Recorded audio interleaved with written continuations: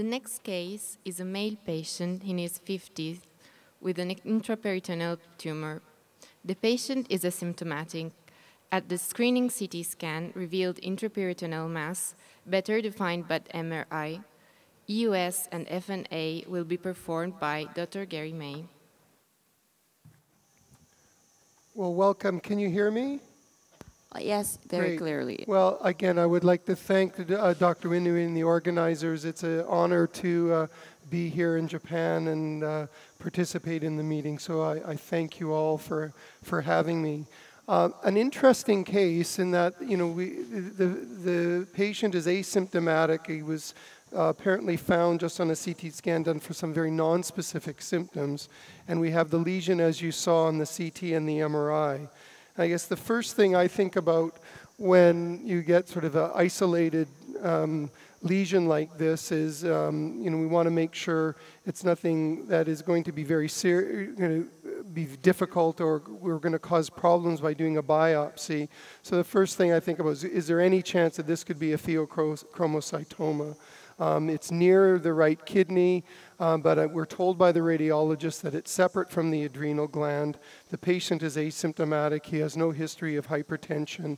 And the sort of non-medullary or extramedullary pheos tend to be in the midline, so we think it's probably not a pheochromocytoma because we don't want to be sticking a needle into that. Beyond that, it really comes down to assessing the lesion and then trying to come up with a differential and then potentially tissue because the patient is otherwise asymptomatic.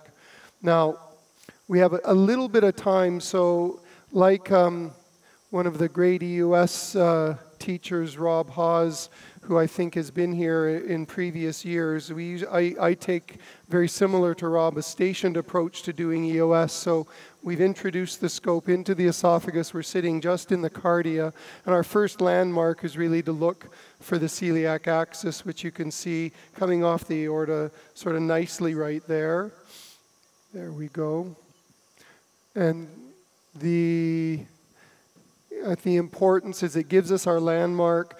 And again, in a situation where we have a tumor that we're not sure the cause, we want to make sure we're not missing any other intraperitoneal lesions that would suggest this is a metastatic process. It doesn't look like it, but we want to be sure so we can look to the left and to the right of the celiac axis and just make sure we see no other nodes, and that looks fairly clear. And in an exam, we'll move on to look at the pancreas, and we can sort of follow the celiac axis down, and we should run into the neck of the pancreas right here, and you can see the pancreatic duct at the genu in the neck. The pancreatic parenchyma here looks really quite homogeneous and normal. The pancreatic duct's not dilated. And as we just now, in this position, we're just really rotating to my right, which is the patient's left, and just a few adjustments in terms of pulling the scope back slightly, making some adjustments with the up-down. We can sort of follow the pancreas through the body. We're going to be over the left kidney there. Again, and it's all looking, the duct is really small and a little hard to follow. There's what is probably a vessel there, most likely one of the splenic veins. And as we come back, I'm just pulling back, angling up with the big wheel, and we're into this hilum. So we can get a fairly good exam of, you know, the pancreas from the neck to the tail in this position. And we've really not moved the scope very much. We've stayed at about 50 centimeters through that whole process. It's mostly rotation. The other thing we'll see, we should be able to see in this position, is if we can see if we can find the left adrenal gland, which should be right in here somewhere. There it is, there it is, right there. So that looks like a butterfly. Like a butterfly or a seagull, we call it in Canada. So we can see that the left adrenal looks fairly normal. From there, we'll move down to the duodenal cap, so we'll slowly move to the antrum here and into the duodenum to our next station. If we wanted to look at the gallbladder, this is usually the position just in the antrum or duodenum, but we'll just move into the duodenal cap. our landmark there should be the portal vein, which we see right there. The pancreatic duct we see, and then the bile duct should be there. Yeah. So there's the bile duct there. Okay, The bile duct and the cystic duct? let's see, we can, that's bile duct. That may be the cystic duct. Just put the Doppler back on. Doppler. I think that's probably a vessel.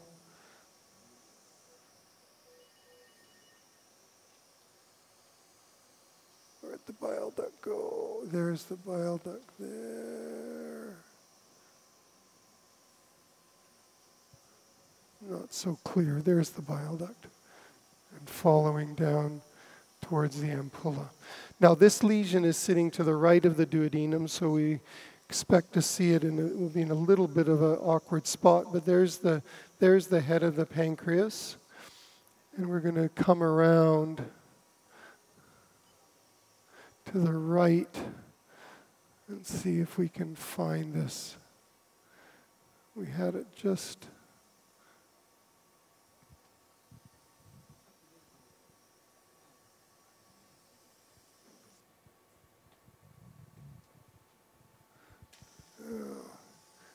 Zip it off. I think there we go. So there's the lesion there. So we're over to the right side. I think if we follow this, there's the right kidney there. Just on the edge of the screen, left lower, the right. Right adrenal. So it's separate from the right adrenal. Now we did see I think we sort of convinced ourselves, if I can find it again, that the right adrenal gland may be right there. So it's separate from the right adrenal. Okay, so let's look at this lesion now. It's sort of right here. It's really a mixed, it's a bit heterogeneous in terms of its texture. We'll put the Doppler. Let's put the Doppler on.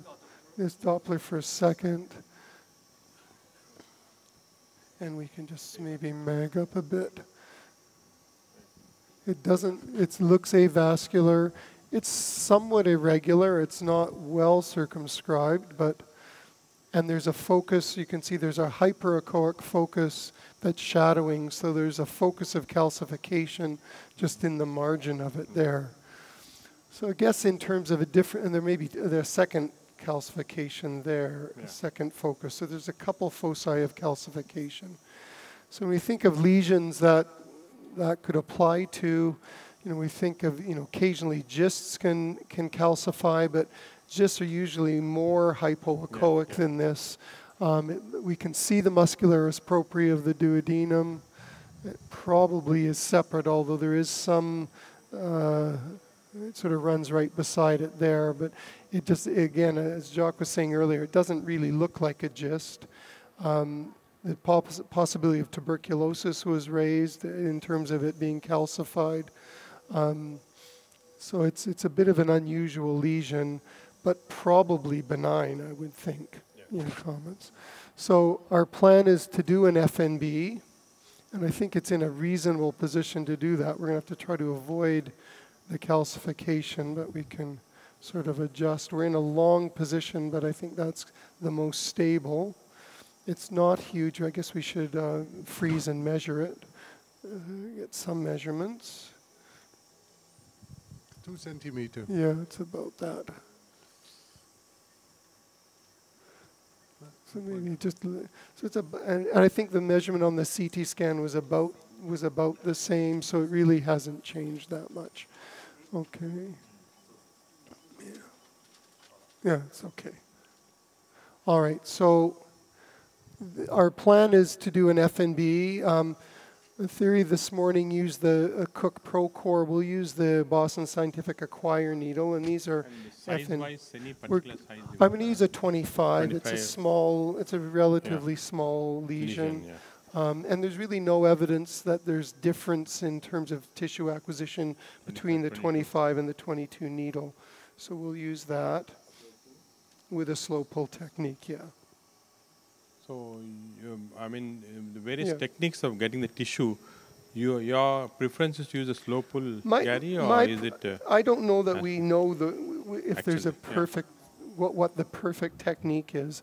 I think the important thing is that we get tissue into the needle, and whether that's we're doing that with a slow pull, Yeah. no stylet, but multiple passes. I think the most So how many important passes thing. do you normally I want will to do usually do about 10 to 20 And, sort of yeah. passes. And you have a each- pathologist in the room or not? We do not in Canada, no. So our standard at home is we use F&B needles, and we'll Yeah, do 3 to 4 passes.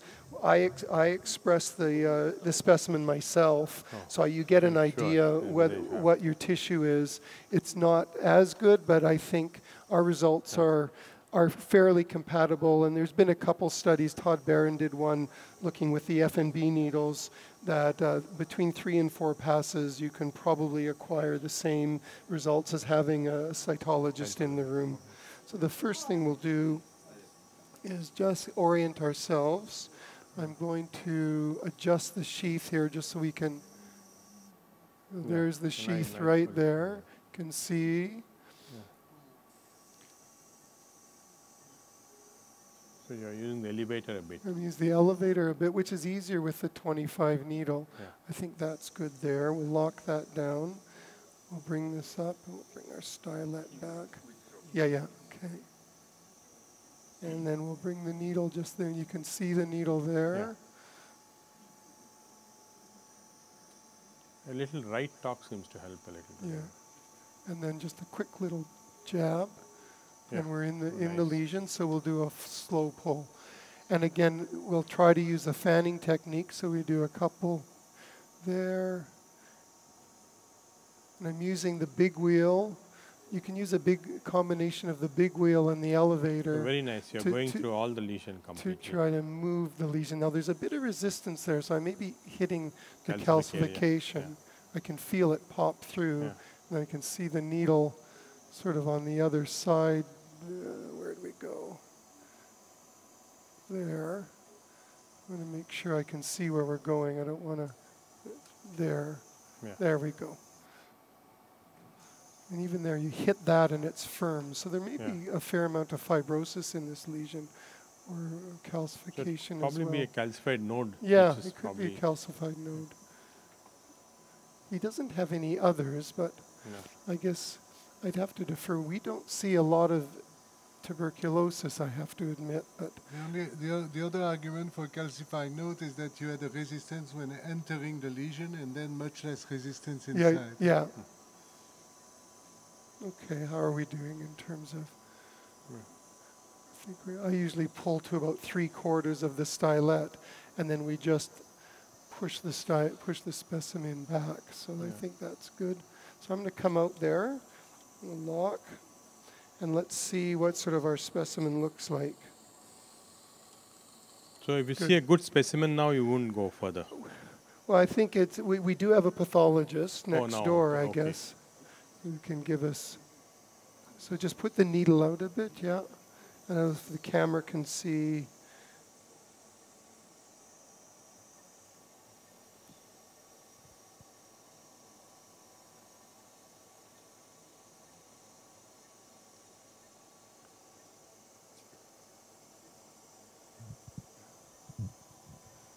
It's starting to come there. Yeah. It's fairly bloody, but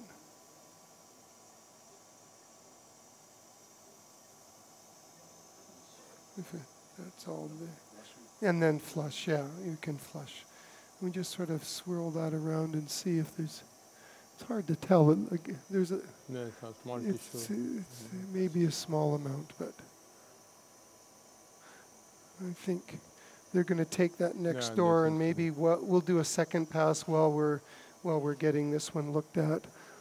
Unfortunately, I'm There are getting old, and I fragmented don't. bits or There may something be there? fragmented bits, which with a lymph I think, node is not with this, uncommon, not right? uncommon. Yeah, I don't think you'd expect to get a straight bit here. yeah, It'll be more fragmented. yeah. Okay, we'll take the needle back, and while we're looking at that, we'll just do another pass. But So So normally you do 3 Yeah. passes. We back home. do three to four. passes. Yeah, three. If I'm happy that it looks like we've gotten tissue, then we'll leave it at So 3. what is the experience with this biopsy? It's a thin biopsy you can pass through a 19 gauge needle. The Moray forceps, yeah. yeah. So for cystic lesions, we would use that. I've not used it in solid. But I think they've described this for yeah, solid they've also. described it. I've not used it for solid lesions, but the it does require you to be able to pass a 19 needle, which Yes. is usually the limiting factor for using it. Thank you. Well, we've been off camera. We've done 3 passes with the 25 gauge Acquire needle. We're getting small fragments of tissue according to the pathologist. They're just looking at the last specimen and will decide whether we need to do another pass, which we might use a 22 needle to try to get a bit more. So our feeling is that this is probably most likely a calcified lymph node. Possibly maybe sort of a duplication cyst, which is collapsed and calcified and scarred. Again, it does seem to be attached. When we were passing the needle, the duodenal wall moves with it, so it does seem to have a bit of an attachment to the duodenal wall. Again, I guess raising the possibility of an atypical GIST, but again, it's not classic for that. So I think it's really the pathology will be important, and I'm told that will be presented later in the meeting once we have the results. So we'll hopefully have a definitive answer for the audience a little later today or tomorrow. But that's sort of where we're at. So we're just waiting back to hear from the pathologist on the last pass, and we'll decide whether we need to do one more. And we've decided that if we do, we'll use the larger needle in hopes that we can get a bit more tissue. Congratulations, Well, and thank thank you you very very much much. for Thank the you. nice demonstration.